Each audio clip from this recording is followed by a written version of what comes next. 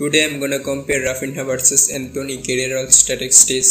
In this video we show Raphinha and Antony's club career and national career statistics. So let's start. First of all we show their basic information.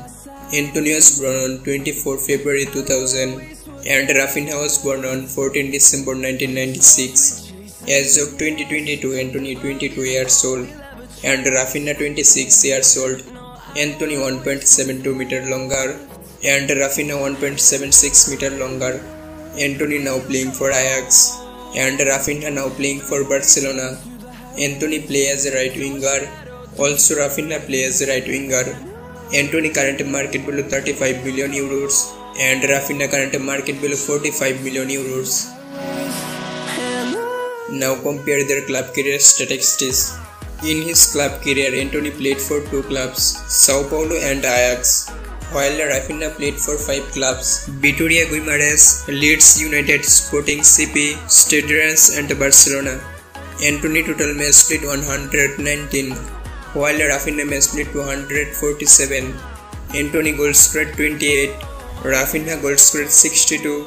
Antony average goal scored 0.23, Raphinha average goal scored 0.25. Antony assist provide 28, Raphinha assist provide 38. Antony average assist provide 0.23 and Raphinha average assist provide 0.15. Antony received 12 yellow and 2 red card. Raphinha received 41 yellow cards.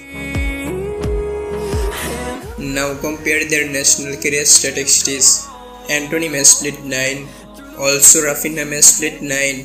Antony scored 2 goals. And Raphinha scored 3 goals. Antony average goal scored 0.22 and Raphinha average goal scored 0.33. Both are assist provide 2. Antony received 1 yellow card while Raphinha received 2 yellow cards.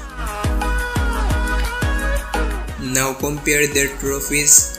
Antony has 3 trophies, 1 Olympic medal for Brazil, 2 Eredivisie champion and 1 KNBB Cup. Raphinha has 2 trophies, 1 Taça de Portugal and 1 Taça da Liga. So guys, that's it, Antony versus Raphinha's comparison. Now comments who is best, Antony or Raphinha. Please guys like this videos and share your friend. Also subscribe. Thanks for watching.